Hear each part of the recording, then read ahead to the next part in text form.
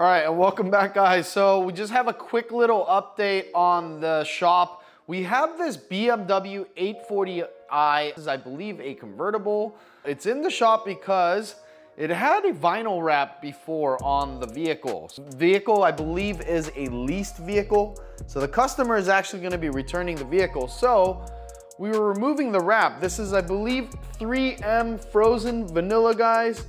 And as you guys can see, it was coming off in little pieces. It was quite a bit of a task. Let me go ahead and show you guys the vinyl material that came off the vehicle. All right, guys, so again, this is 3M Satin Frozen Vanilla. I believe it's a 2080, their 2080 line, which is, they're kind of more premium with it has like a cap sheet and whatnot. But for the most part, the problem with vinyl, guys, is it actually discolors, it gets sun damage, it gets UV damage, and unfortunately, it creates a mess. So after 2 years, 3 years, I believe this car is 3 years old and the lease is up, you have to basically remove all that. So the cost of removing all this vinyl from the vehicle, guys, we charged them $800. So just keep that in mind. I believe we were on the low end of this because he still said that I believe other shops are charging much, much more for that. Just keep that in mind. I believe, you know, guys always wanting to change their colors and stuff like that. This is the downside of wrapping your vehicle.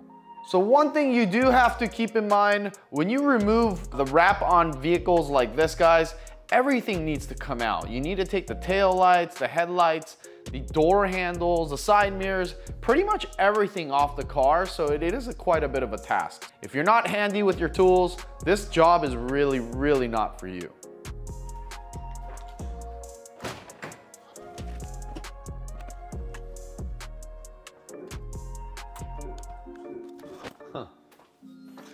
Well, seems like this top is not going down all the way. I wonder if it's this, guys. So this is the last bit of piece that's remaining, guys, is right here where the top meets the pillar. And basically this has quite a bit of damage, UV damage, and I'll show you guys exactly what that means.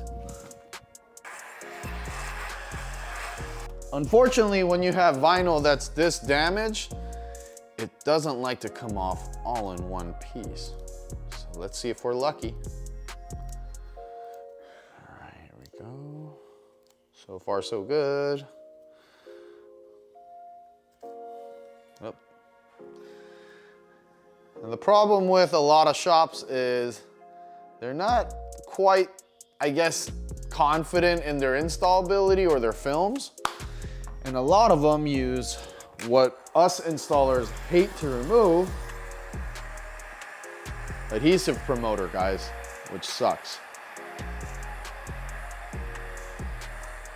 Anytime you deal with this adhesive promoter, it just creates a mess for the next person who's working on the car. Now, this customer is returning the vehicle for a lease, so they don't really care. It just sucks for the next person. You know what I mean. So unfortunately, it is a time-consuming process. You're gonna have to do this and then go over each area with probably adhesive remover because they use adhesive promoter everywhere. And you don't want to create a gooey, sticky mess for the customer when they pick it up.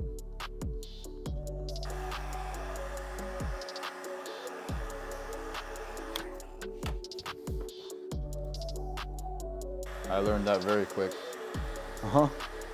Otherwise, just sit there like picking pieces. All right, guys, so the vinyl is off, but it leaves quite a bit of adhesive behind, especially where a lot of areas where you have a lot of UV damage. You unfortunately have to go back over it with a adhesive remover. We will probably give it a little wash afterwards too. All the edges, all the corners, you'll notice like black adhesive like this stuff. And then if you use a nice adhesive remover, like we like to use P&S Solvent X, which is a nice solvent adhesive remover. It works really, really nice for this type of stuff. It's just like, honestly, like let's be honest, as long as you tension control, you're good, right?